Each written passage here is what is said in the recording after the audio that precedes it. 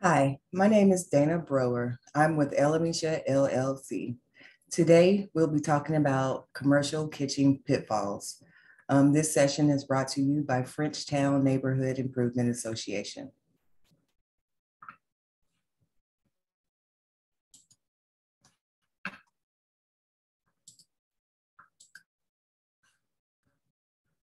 Working in a commercial kitchen can be challenging. Not being prepared can make or break businesses in many ways. A business owner would benefit greatly from having finances in order, having staff properly trained, and a standard operating procedure, an SOP, in place, just to name a few. Before you begin working in your commercial kitchen, as with all businesses, you should make sure that your paperwork is in order. Operating unregulated businesses can lead to suspension, having your license revoked, or permanent closure of your business. You should make sure that you have an EIN already from the Internal Revenue Service. You should be registered with the Florida Department of Corporations, permitted with one of the following agencies: the Florida Department of Agriculture and Consumer Services, the Florida Department of Business and Professional Regulations, or the Florida Department of Health. If you are hiring employees, business owners are required to pay specific payroll taxes and workers' comp. So you should be registered with the Florida Department of Revenue, the Florida Department of Children and Families, and workers' comp, the Florida Department of Financial Services.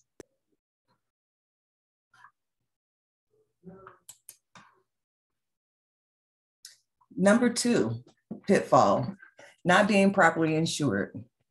Most businesses are required to carry general liability insurance. Reach out to your local agent, talk to your agent about your specific business, what your business needs are, so that your policy is customized to fit your specific needs.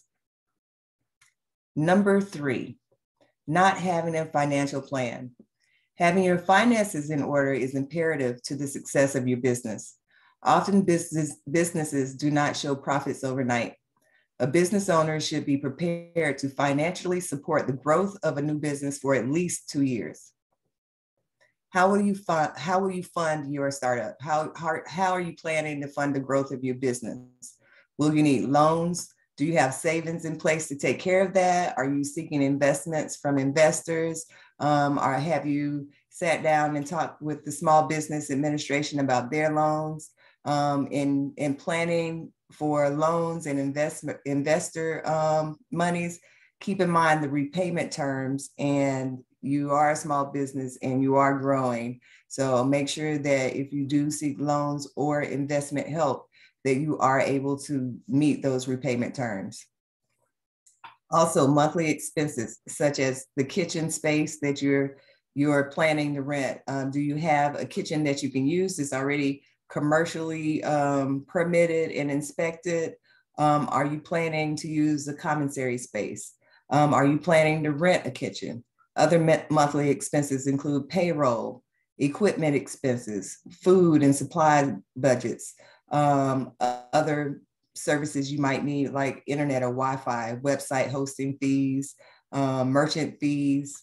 Other expenses outside of that might be pest control, maintenance and repairs, office supplies, banking fees. When doing your business plan and your financial planning, be sure to include all expenditures to accurately estimate the amount of money needed to keep your business alive for at least 2 years.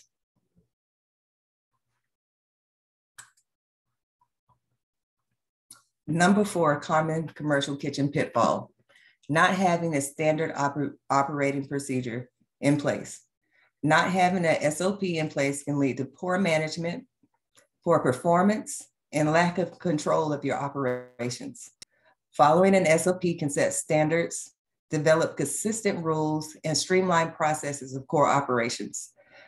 You should have rules set in place for your day-to-day operations that your employees, also anybody that you put in place to work in your kitchen, can follow easily.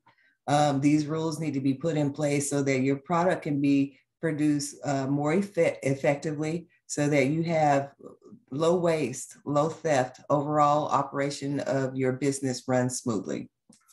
Number 5, untrained staff. Staffing can be a struggle for small business owners. Staff should be selected carefully because these are the people that will be helping you to achieve your dream. Untrained, inconsistent, bad attitudes, and staff that does not abide by regulations set by the department can ruin your business. Business should have a certified food safety manager on site to make sure all food safety guidelines are met. All staff should be food safety trained and follow all rules set by the department. That training includes hand washing, how to sanitize equipment, how to sanitize workspace, how to store food properly, how to store heated food properly, how to cool food properly. All of that training, your employees, also your certified food safety manager should know, and those procedures should be followed daily. If you have staff in place or a certified food safety manager in place that does not follow those rules, then your business is in jeopardy.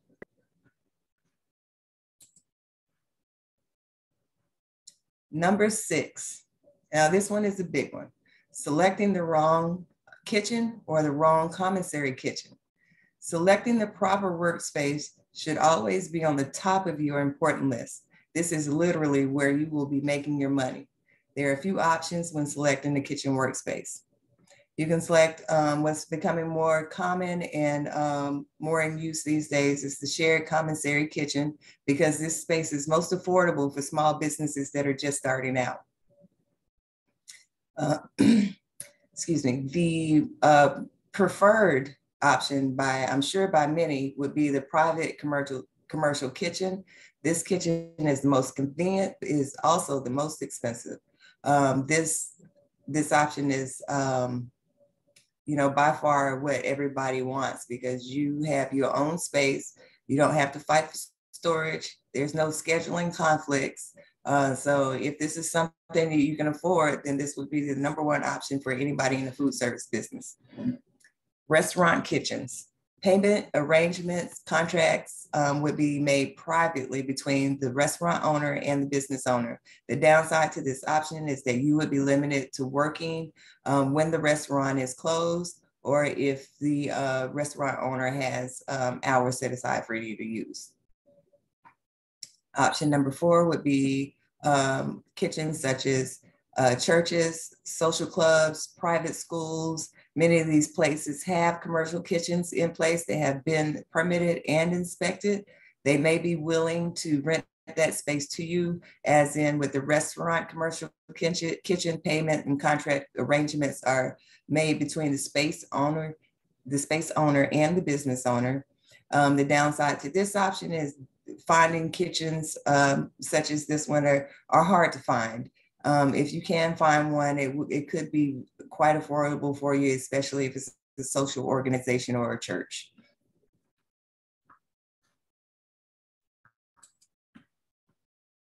Keep in mind when selecting a commercial kitchen workspace, select a well-established commissary or commercial kitchen that has been permitted, that is regularly inspected and has documentation showing that they have passed inspections by the regulatory agency.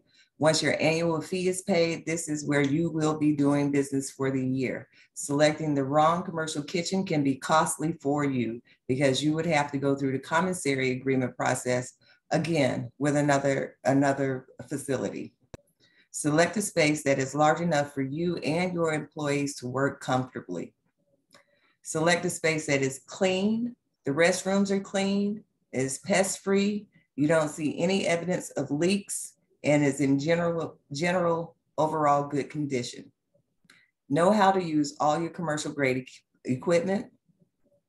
Select selecting an incomplete workspace where you don't have all the equipment that you need, or that they are improving the space and they have some equipment, not enough. They might have some storage, not enough storage. They might have some refrigerators, not enough refrigeration space for everybody. Make sure that everything in the kitchen is what you need. If a space does not have a piece of equipment that you need, talk to the commissary kitchen owner and see if there's a space rental that you might be able to put that piece of equipment in.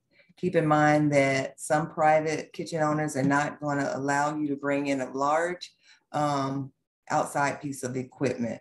So if there is something special that you need, the private commercial kitchen might be the option for you. Select a space that has adequate cold, hot, dry food storage for your needs. Location. You'll be coming back and forth to this commissary or kitchen. So you will want a central location that's either close to home or close to where you'll be doing business. This keeps fuel costs low. It makes restocking easier and cleanup easier. Layout. Make sure the layout of the commercial kitchen is workable for you. Make sure that the prep spaces are free and clear of obstructions. Make sure they're trash receptacles in places that you need them, they're convenient, but they're in places set by the regulatory agencies and authorities. If a commissary kitchen is selected, keep in mind that you will be sharing this space with others, and you will be subject to things out of your control, such as others' cleaning habits or improper storage or even theft. Also keep in mind, working in a commissary kitchen, that space might not be available when you need it. You'll be working on a schedule with other people. Also, additional expenses that might come with a commissary kitchen are locked dry storage or locked cold storage, hot storage, more likely cold storage, or dry storage. Shelf space might be an additional expense. If you have other storage items, those items might also be at an additional expense for storage. When selecting a commissary or a kitchen, what other amenities might that space offer? Some commissary kitchens, such as the Frenchtown Neighborhood Improvement Association, might offer business trainings. Some might offer overnight parking for people that have food trucks, and some may offer grant assistance programs. So just speak to the commissary and see what other amenities might be offered for you that might make this space more attractive than another.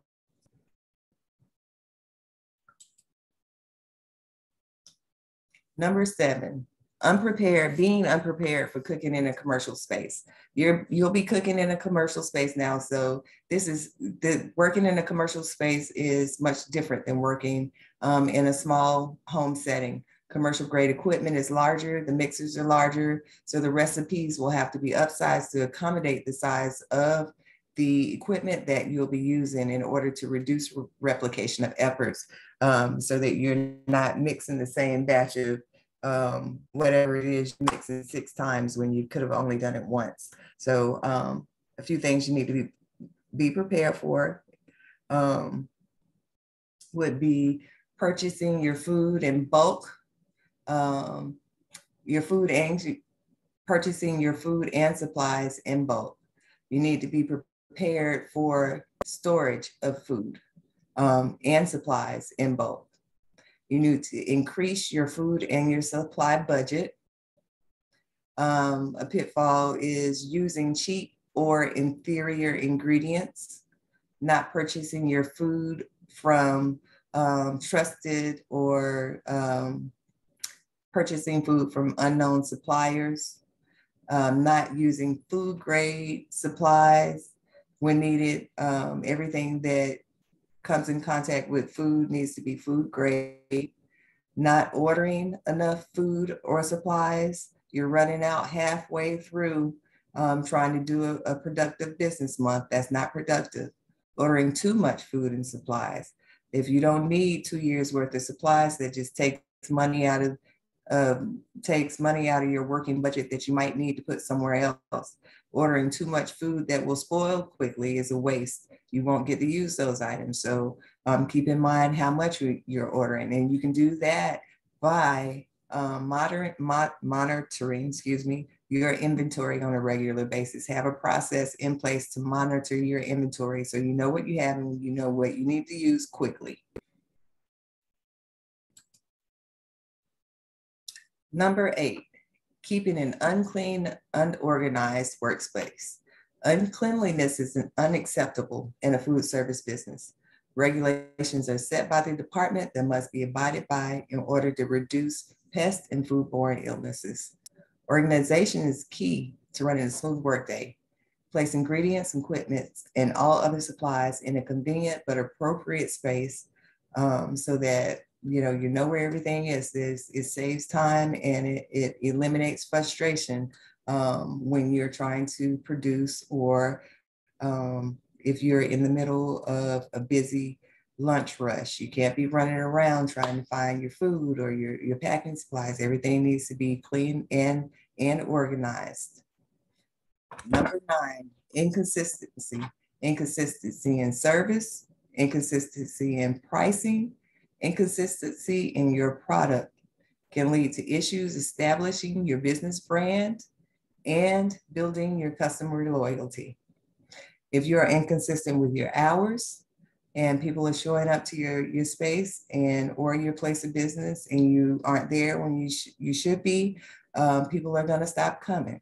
If your prices continually go up because you have ineffectively priced your products or ineffectively priced your food or supplies or ineffectively planned for producing your product, and your prices keep going up, you're going to lose a following.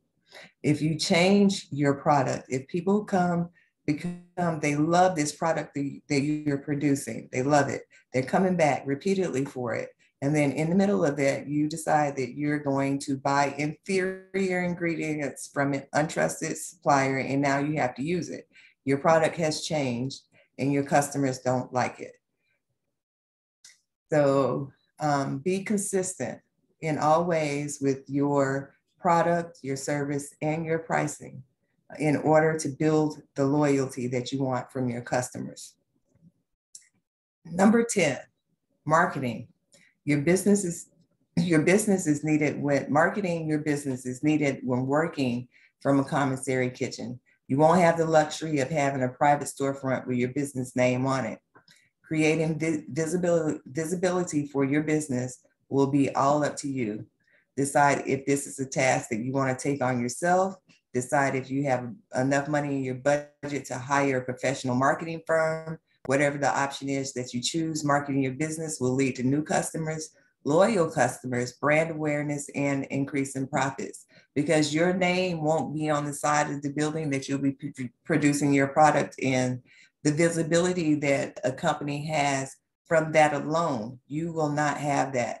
You will have to have a solid marketing plan. You'll have to have a plan in place so that people know where you are doing business. Your website needs to be up to date. You need to do regular posting. If you're a mobile business, people need to know where to find you. Also, this is where consistency plays a role.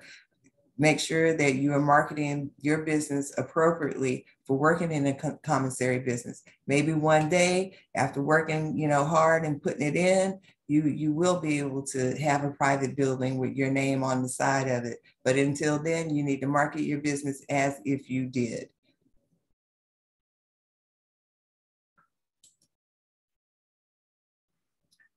In summary, although we cannot be prepared for everything in life that might go wrong, preparing your business from the beginning for pitfalls saves time, energy, and money. Thank you all for listening, and good luck in all of your endeavors. Thank you. Have a great day.